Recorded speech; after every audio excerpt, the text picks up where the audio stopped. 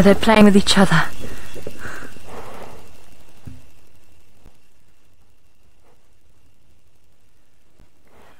We just caught up with the Angama pride, and I spotted something with our thermal device up ahead of them, but I can't quite work out what it is, but it's something that's seriously got their attention.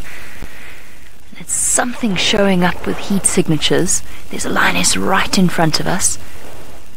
What is it? What have they seen?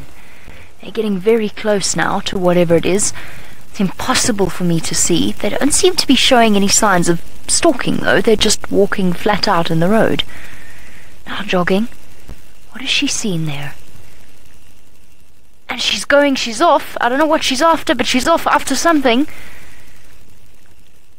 I can hear hooves thumping, but I don't know what it is. There we go. I can see the frightened eyes. She's dashed up and over, unfortunately, an area that I definitely can't drive in. What on earth were they after?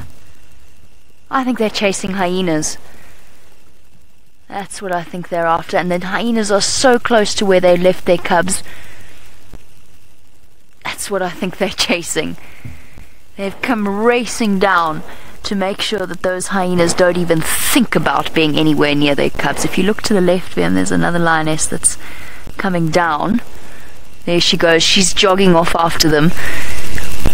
These lionesses lead such an exhausting life. They're either hunting or they're chasing hyenas away from where they've left their cubs. It's incredible. They never sleep. Oh, I can hear them growling.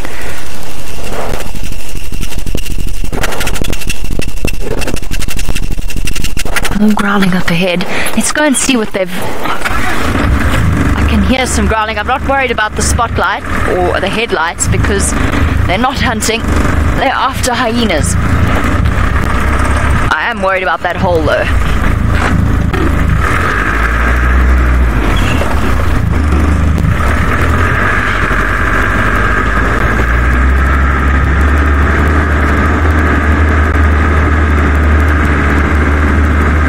Alright, let's see if we can find ourselves a good view. This is how I keep losing them. Every time they settle down for 1 minute, they're racing off after something once again.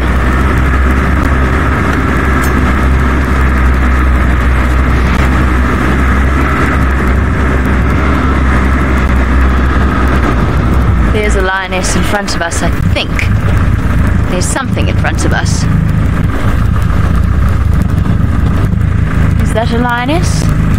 Yep, and she's going straight back to where they left the cubs. Alright, let's go and see if all are fine and accounted for. I'm sure they will be. I think... What is that running in the road in front of her? You can see it looks, that bouncy run, that looks like a hyena. And I think she's just spotted it there. That's not a hyena, that's a hippopotamus. Up in front of the lioness, just on the top of the road there is another hyena. Okay, let's catch up with her. That's why they stick so close to where the cubs are. Even when they have to go out hunting, they make sure that they're within earshot of what's happening with the cubs. Whee, hold on.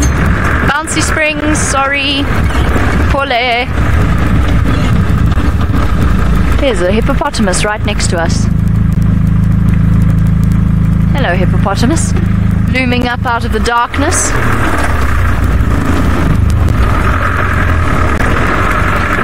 Oh, so much going on. Hyenas, lions. Now I've got to find these lions again.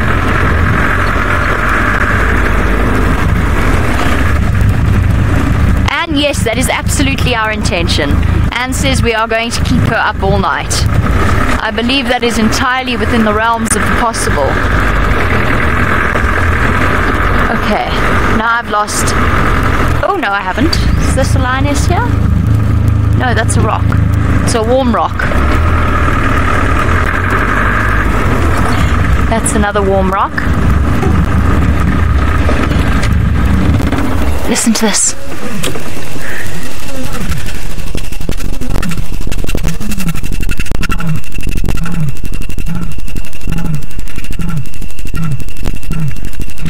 They've chased away the hyenas, and now they're roaring to celebrate their superiority and to reaffirm their territorial area. I can see them, but they're far too far away. Hello, hippo. Sorry, hippo. Let's not get... Oh, hello, 2 hippos. Let's not get in their way in the dark. James, you're absolutely right. I'm disproving this whole thing about how lions are totally lazy and sleep all day. These lions do not sleep all day. There's a lioness. These lions are busy all night. Every time I followed them, they've been busy. Can you see her there? Perfect. Well done, Viam. And now she's going to go and check on her cubs. Chased off the hyenas. Unfortunately failed to catch a zebra.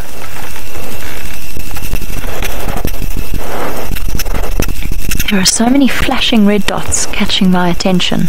Oh, I think there's one in the road in front of us. A lion cub, I mean. I can see something. There we go. Off to the left a little bit. There. Here we go. Hello, little one. It's okay. Mum's coming to find you. Leslie, yes, absolutely. A pride of lions could go after a hippopotamus. You'd need more lionesses than we have here, I would say. And generally speaking... Oh, sweet, look at this reunion. Or she might walk right past it. And generally speaking, they will try and go for injured hippo, ones that aren't feeling particularly well. Or they might actually wait until they have the company of the males. Bounce, bounce. All the little cubs bouncing out. You're okay. The hyenas didn't get you. All 7 present and accounted for. The other 3 little ones will be safely tucked away. They won't be bold enough to come out like this. Here you go. Let's get a bit closer to them. It's always difficult because whenever you watch them hunt, you're willing them to succeed without really wanting to wish death upon some poor hapless creature. And then you remember all those little hungry mouths to feed and why they have to just keep going. There we go, guys. Hello.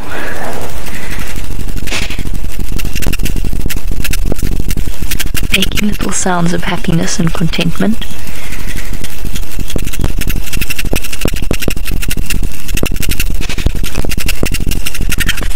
Third faces of the male at the back. They've heard something else.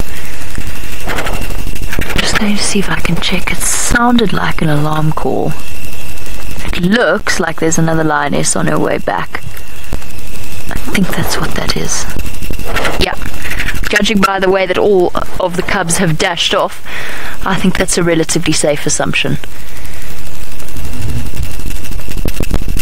Hey, there's Mum. Happy little cubs.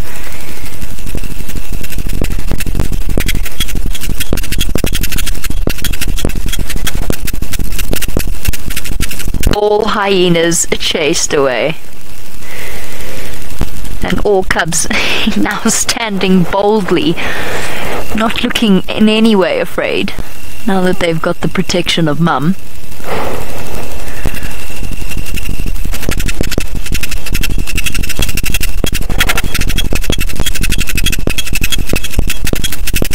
They're not even showing up as individual spots with my thermal. It's just one big group of red. Right, now what? Ladies, can't take all of them grocery shopping, they'll get in the way. But at least she's got them gathered together, she knows where they all are, and she knows that the hyenas can't get past her. The rest of her pride mates are split out and spread out around this marshy area.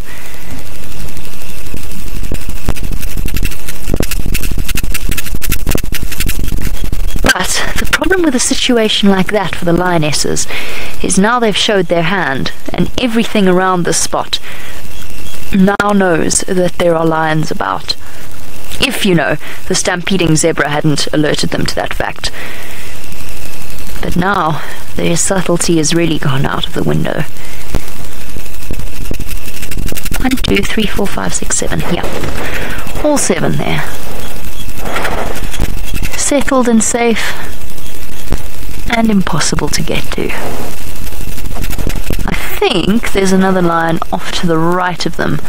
It's either a lion or it's a hippopotamus. Oh, it's a lion. It's a male lion.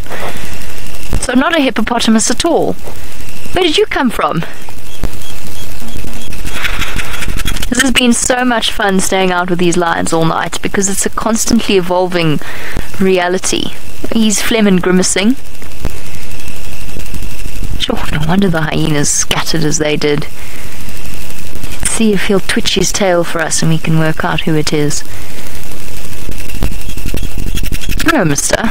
You're a surprise. No wonder you were roaring earlier.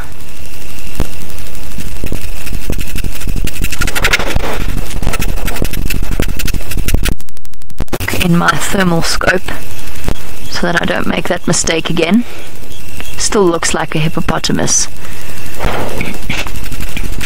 Angie, yes, I do occasionally get creeped out a little bit in the sort of total pitch black of night. There's some eerie odd sounds every now and again, especially when we power down everything to try and conserve battery, as we sit and we watch through the infrared of the camera, but everything else is turned off and powered down. And then it does, I wouldn't say I get creeped out, but it does become, your other senses become very heightened. You're very, very aware of what's going on around you. And your hearing becomes extra sensitive. And I've had a few surprise moments, I think one of which shared with VM. I think I told you all about that when I accidentally dozed off against the steering wheel, and we woke up, VM actually woke up with a lioness right next to his head, relieving herself next to the vehicle. So those moments do happen. But mostly I'm just in awe and incredibly excited to have an opportunity to learn far more about these animals than we've ever had before, in terms of being able to watch and follow and sit with them and watch these scenarios play out. Happy cubs. Happy but hungry cubs. Which means that although all is going to quieten down for now, these lionesses are going to try again before the sun comes up tomorrow morning. Let's hope, for their sake, that they manage it this time. Once again, the male keeping his distance, just as he did the other evening.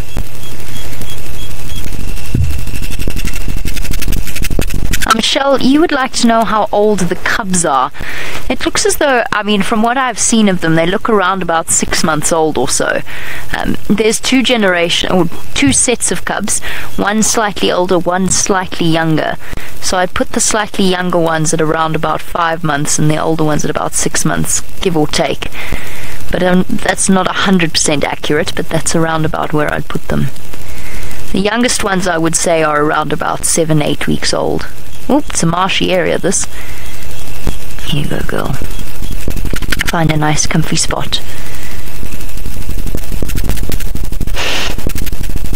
All those little identical heads in a row, waiting to see what the night brings, which is of course what we shall do as well. So while we sit patiently and wait for the Angamas to recover themselves, we'll say farewell for now and